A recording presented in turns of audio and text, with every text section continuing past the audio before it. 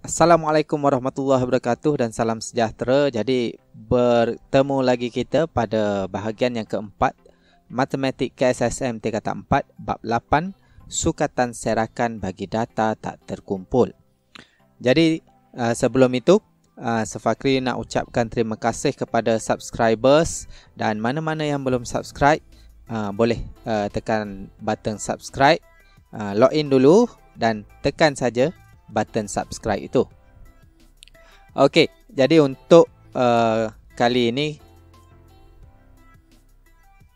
kita nak menerangkan kelebihan dan kekurangan pelbagai sukatan serakan untuk menghuraikan data tak terkumpul. Ia berada pada standard pembelajaran 8.2.2.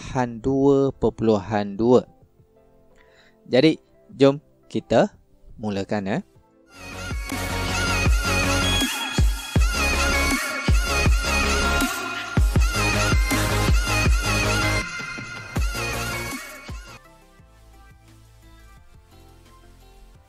Jadi, kelebihan dan kekurangan suatu sekatan serakan, ia berada pada buku teks muka surat 224. Jadi sebelum ini saya ada bagi tahu sebab apa dia ada julat, sebab apa dia perlu ada julat antara kuartil. Jadi untuk bahagian keempat ini saya akan terangkan sebab apa perlu ada perkara-perkara itu. Dan juga variance dan juga sisihan piawai lah. Okey, yang pertama, julat ialah sukatan serakan yang paling mudah dihitung. Sebab dia ambil nilai maksimum ditolakkan dengan nilai minimum. Itu ialah julat. Seterusnya, namun julat tidak dapat memberikan satu gambaran yang baik tentang cara data ditaburkan. Okey, jadi sebab apa tidak memberikan satu gambaran? Sebab dia ambil maksimum tolak minimum saja. Jadi yang tengah-tengah itu kita tak tahu behavior bagi set data itu. Kita tak tahu dia punya serakan bagi set data. Kita just tahu beza antara maksimum dan minimum. Yang inilah.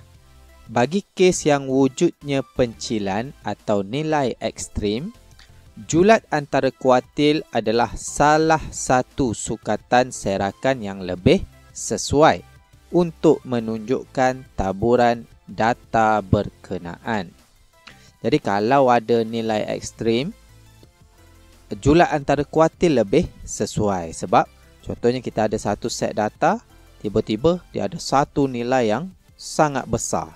Contohnya dia ada 2, 3, 4, 5, 6, 7, tiba-tiba ada satu data 100.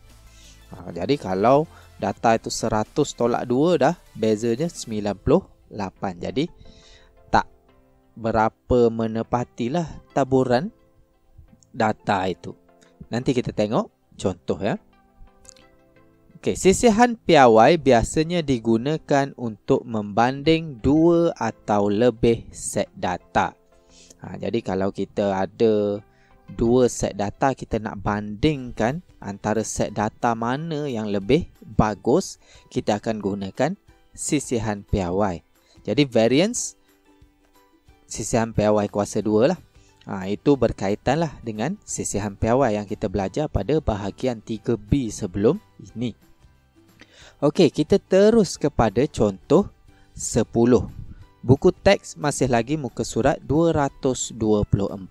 Jadi hitung julat dan julat antara kuartil bagi set data 10, 11, 11, 14, 18, 20, 21, 21, 25 dan 40.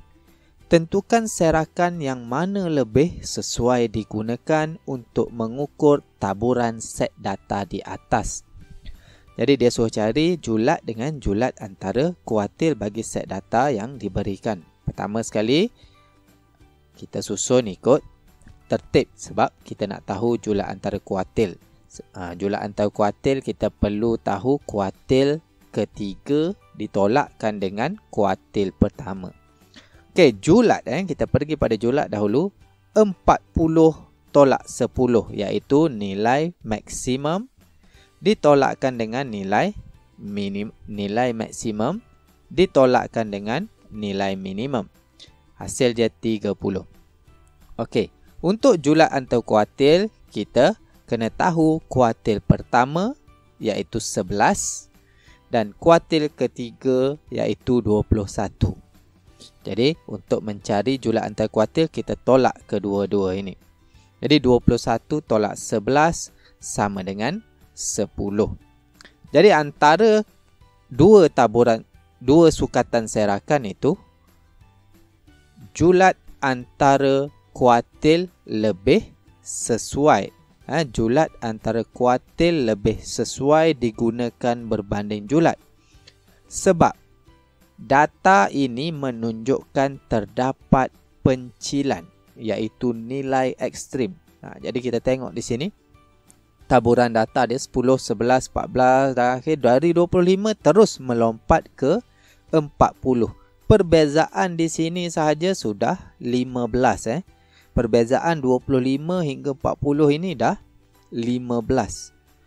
Jadi terdapat satu nilai ekstrim iaitu 40 di sini yang akan menyebabkan data ini memberikan julat yang sangat besar 30.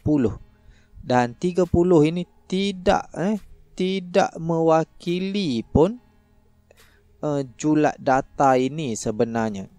Sebab kita boleh tengok pertambahan ini 1, 2, 3, 4 saja. 4 saja yang pertambahan setiap data ini. Tetapi apabila satu pencilan yang berbeza 15, terus julat dia melampau-lampau jadi 30. Berbeza dengan julat antara kuartil. Hanya 10 saja. Sebab dia tidak melibatkan pencilan ini. Dia masih lagi berada taburan data yang lebih kurang seragam kat sini. Taburan data yang lebih kurang seragam kat sini. Abaikan 40 ini. 40 ini pencilan. Jadi apabila terdapat pencilan, iaitu nilai yang melampau-lampau sama ada sangat besar ataupun sangat kecil, jadi kita gunakan sukatan serakan julat antara kuartil untuk memberikan analisis bagi data kita itu. Jadi julat tak sesuai lah sebab dia akan mempengaruhi analisis data kita.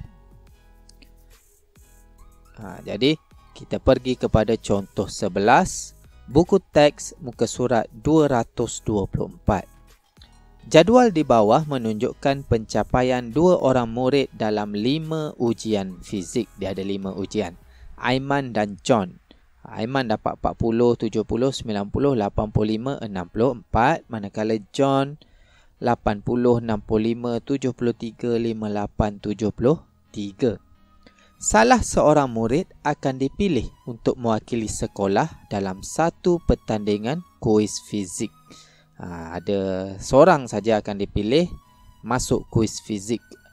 Tentukan siapakah yang layak dipilih berdasarkan markah ujian ini. Berikan justifikasi anda. Jadi seperti slide sebelum ini saya bagi tahu untuk membezakan dua set data itu kita gunakan sisihan piawai. Untuk membandingkan dua set data itu kita gunakan sisihan piawai. Jadi kita tengok macam mana kita nak buat. Aiman dan John. Jadi untuk mengira sisihan piawai kita kena tahu min dahulu. Jadi min markah Aiman 40 tambah semua dibahagikan dengan 5 iaitu 5 ujian kita dapat 69.8. Okey, untuk John kita tambah semua bahagi 5 sama juga. Min dia 69.8. Jadi kita tak boleh gunakan min itu sebagai sukatan kita untuk menentukan sama ada Aiman ke John yang akan dipilih sebab kedua-duanya memberikan min yang sama, purata markah yang sama. Jadi kita kira sisihan piawai. Rumus dia punca kuasa 2, X kuasa 2 dibahagikan dengan N ditolakkan dengan min kuasa 2. Jadi kita kira di sini kita dapat nilai dan bagi Aiman sisihan piawainya ialah 17.668. 17.668. Agak besar 17.668 itu dengan markah 69.8 ini. Okey, jadi untuk John pula kita kuasa 2 kan X markah ini sebagai X kuasa 2 iaitu 80 kuasa 2 tambah 65 kuasa 2 tambah 73 kuasa 2 tambah 58 kuasa 2 tambah 73 kuasa 2 dibahagikan dengan 5 iaitu 5 ujian ini per N ditolakkan dengan min kuasa 2, min bagi John ini. Sebab dia samalah 69.8 kuasa 2. Jadi kita kira yang ini kita dapat 24647 per 5 tolak 69.8 kuasa 2. Dan akhir sekali kita dapat sisihan piawai 7.574 bagi John. Jadi perbezaan markah itu sangat kecil. Jadi di sini antara kedua-dua sisihan piawai ini, sukatan serakan yang kita gunakan, rasa-rasanya yang mana yang lebih layak dipilih untuk mewakili sekolah dalam ujian fizik itu. Jadi yang paling layak ialah John. Sebab semakin kecil sisihan piawai, semakin dekat data terserak berhampiran min. Kerana markah yang diperolehnya adalah lebih konsisten berbanding Aiman. Jadi dia berada berhampiran saja, markah-markah John itu dekat min. Jadi dia tak ada pergi jauh berbanding dengan Aiman. Jadi sebab itu John lebih layak dipilih sebab markah dia lebih konsisten. Jadi dari segi perwakilan plot titiknya kita boleh lihat di sini. Yang warna ini adalah min, yang dot ini ialah markah bagi Aiman dan John. Jadi daripada plot titik ini kita boleh tengok markah John ini berada berhampiran saja dengan min. Berbeza dengan Aiman yang tiba-tiba yang ada 40 sini, 90 di sini, walaupun markah dia lagi banyak pada John. Jadi dia tak konsisten bagi Aiman ini. Mungkin dia boleh pergi jauh lagi ke bawah sebab dia tak konsisten. Tetapi John markah dia konsisten. Jadi kita pilihlah John supaya dia punya markah itu konsisten sahaja untuk memenangi pertandingan kuis fizik itu. Peluang itu lebih cerah. Okey, jadi itu saja untuk bahagian yang keempat. Kita tengok next video bahagian yang kelima. Selepas ini jangan lupa untuk subscribe Sefakri Maths dan juga Instagram, Twitter dan join grup Telegram ini jika ada permasalahan nak tanya apa-apa. Ramai kawan-kawan yang akan membantu. Jadi sekian dahulu daripada saya. Assalamualaikum warahmatullahi wabarakatuh. Wassalam. Terima kasih ya.